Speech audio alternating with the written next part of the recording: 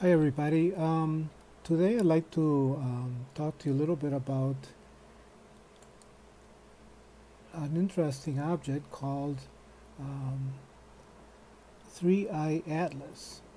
Okay, so here it is. I plotted it um, using the Horizons, JPL Horizons system, and from JPL Horizons I got the orbital parameters.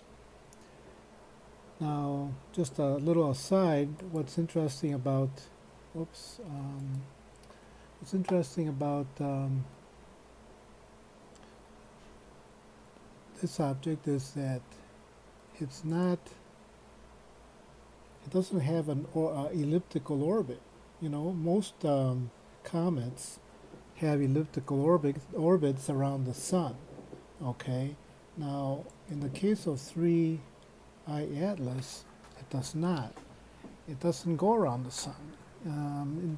So that, by definition, makes it an interstellar object. It's coming from outside the solar system and zipping through it. We know that from the orbit, which is not elliptical, it's hyperbolic, and also I believe it's just going too fast.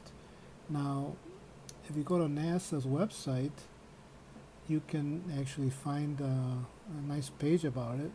They also have a plot, and I can tell you about it.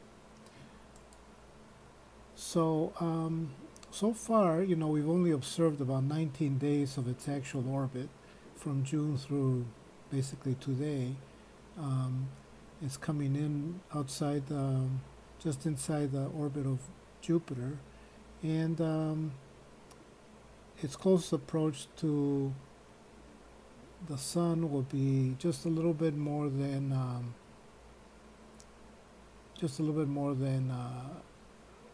the distance from the sun to the Earth, about 1.4 astronomical units. So 1 astronomical unit is the distance between the sun and the Earth. So just a little bit longer than that.